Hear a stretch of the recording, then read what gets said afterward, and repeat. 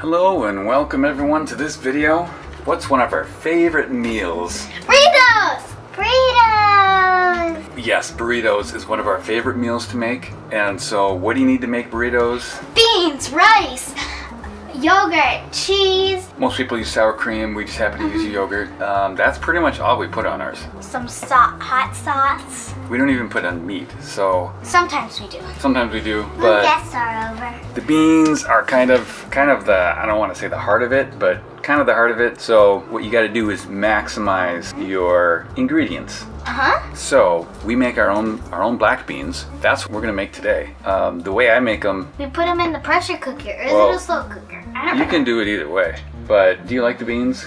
Yeah. I don't know. Maybe the recipe's the difference. That's what we'll find out maybe. But I gotta go get the beans. I forgot the beans. Oh, okay. Should I turn the video off? Can't do much without beans. Beans are kind of the healthy part of the burritos. Now that you've got the beans, I'm gonna say something. Without the beans, you can't do very much but mix a bunch of spices and onions and things together, and it wouldn't taste like beans either. Put a link for that.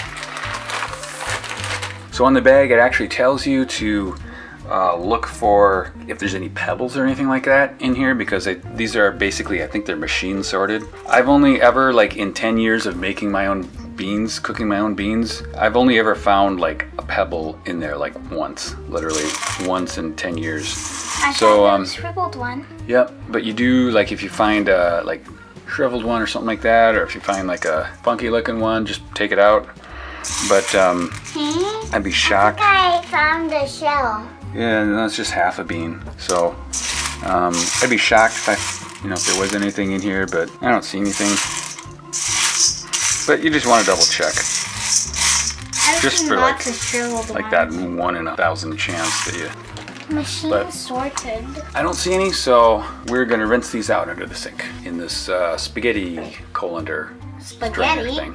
Yep, pasta strainer. What I'm gonna do next is I'm gonna get 1 medium onion and chop it. Now this is actually a half of one. Kind of a half of a big onion, which is like good enough. You could honestly, use a whole big onion. That'd be totally fine. The more onion. That looks easy. The more onion, kind of the better. So don't worry about too much. Don't worry about using too much. That looks easy. I want to see. Okay, so. Watch out, Daddy. You really want to try one? I've tried one before. Can I try one too? I actually have my eye on. Spicy. Just kind of do a... Daddy's favorite thing to do. Now these don't have to be like super finely diced, because I'm going to use a pressure cooker, and even if you use a slow cooker, I mean these are just going to kind of melt away. Just kind of do a loose chop is just fine. So now get this Instapot going, or if you're using a slow cooker, get that going. Okay, and I'm going to put this on the saute mode. Saute? Yep. What's that? That's like when you fry stuff. Oh. We're gonna put some oil in there. I'm just gonna dump the onions right in there. Into the pot. One time Daddy cut up an apple with a knife, and he had cut it up with onion. Yeah, sometimes I cut it up with Daddy's knife, and then my apple tastes like it has onion in it. Actually, that happens quite frequently when Daddy cuts up an apple with his. Okay, so you want to use a head of garlic. I actually just have frozen right now, unfortunately, but they're sticky. Just kind of loosely chop them. They'll cook down and turn all, they won't. You're not chopping barely any because they're on the sides. Yeah, and then I'm gonna slide that into the pot. I put the onions in there and turned it on. It's going pretty strong. Ooh. So. You want this to get all nice and brown and as caramelized as you can. Caramelized? Yep, that's what it's called when they get all brown. And now here's the secret to the bean process. frozen pork fat, okay? I didn't say these were vegetarian beans, so what I have here is this may not look the most appetizing, but this is a bag of frozen pork fat, and there's some steak fat on there too. And basically whenever I cook up a roast or some steaks, I'll cut off the fat and put it in this bag and leave it in the freezer, and my wife loves that. No. But I just save it for when I'm making beans, because I'm gonna throw this in there and it's gonna make these beans taste awesome. So, ooh, steamy. There we go. Having a little trouble. Okay.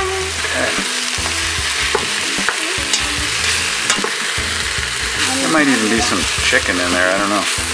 That's ham. I think there's some ham in there. That's the best, is when you have ham. Oh, different kinds of different fat. Throw everything in. Yep.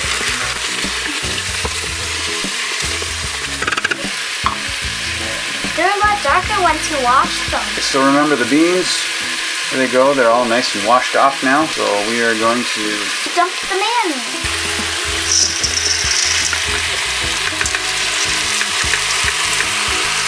They're sticking inside the little bowl.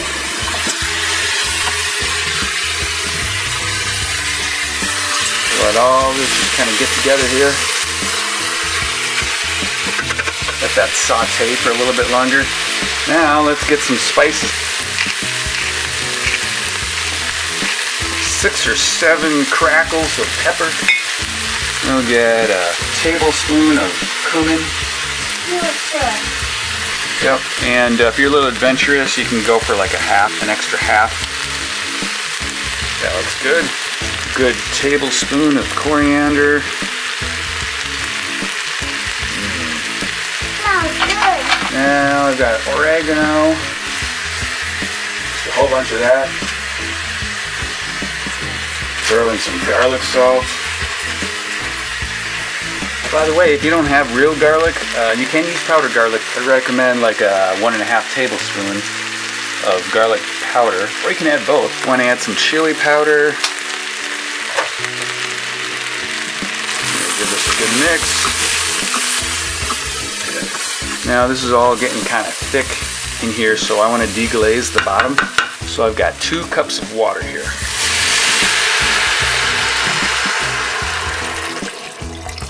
That really quiets things down. And then you kind of scrape up the bottom there. You can see these pieces of steak in there. That's gonna be pretty nice. Okay, so I just added 2 more cups of water, 2 tablespoons of lime juice, and so that's about it. I will say that if you have some trouble with like following the recipe or knowing what to put in it or whatever, just use some taco seasoning, like a whole bunch of taco seasoning. That'll work too. For everything? Yeah, it works on meat, it'll work on beans. It's smelling good already. I wish hummus could smell.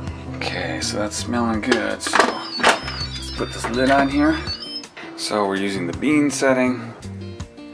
So I'm gonna put this on bean mode. And I'm gonna put that on 25 minutes. Although it's really just, you're just using the pressure setting. If you're using a slow cooker, you want to plan for like 4 or 5 hours, depending on what setting, high or low you're going to use. But the advantage too, if you're using a slow cooker, is that you can actually just check it out and test it yourself for doneness. You can just take the lid off real easily compared to a pressure cooker, and you can taste it and see if it's the right consistency that you prefer for your beans. Get a little impatient and kind of help it out. Be careful when you open this. The moment of truth. Though it's a little watery, do you like strain it or something? Well, when it's hot like this, it is watery, and when it cools down, they'll get absorbed back by the beans. Oh. So a lot of that water will go away.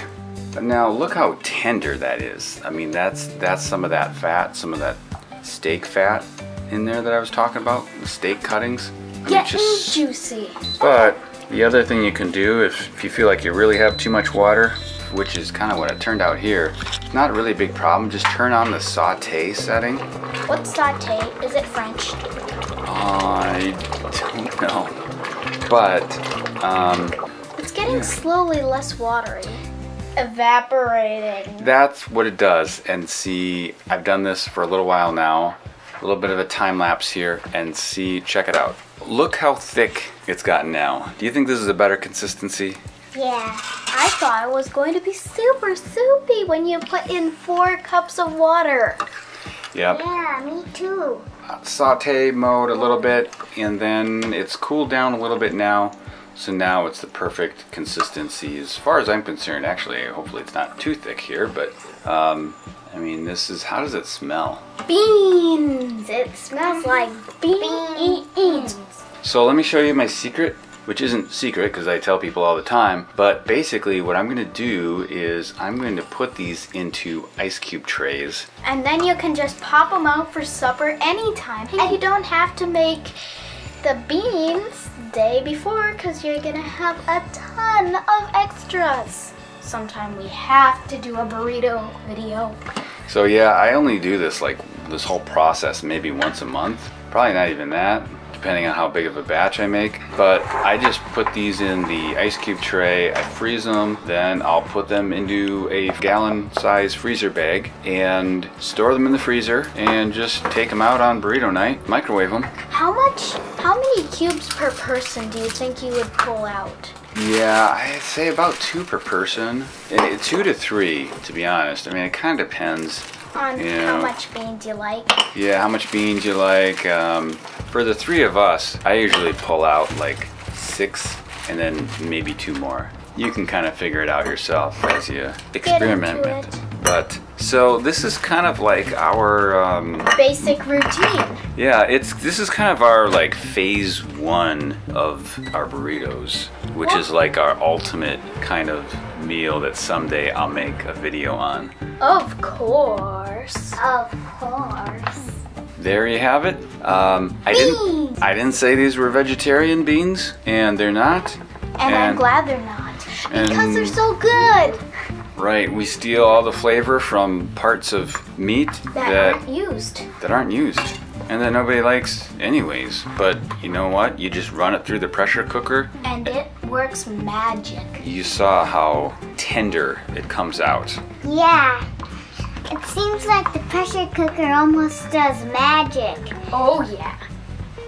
Plus, the pressure cooker cooks the beans real fast.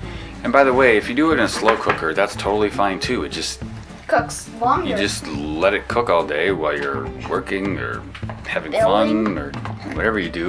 Just stir it every once in a while, and same kind of thing. It's totally hands off. So, what I'd like everyone to do is go out and buy some dry beans and give this recipe a try. And we're going to put a link for pressure cookers. Yeah, we'll do that too. Let us know how it goes. If you got any questions or suggestions, or maybe you've got a tip for us, let us know in the comments. Otherwise, thanks for watching, everyone. Goodbye. Be sure to like, comment, and subscribe to get the latest, best videos. And also, please ring the bell. Oh, yes, of course.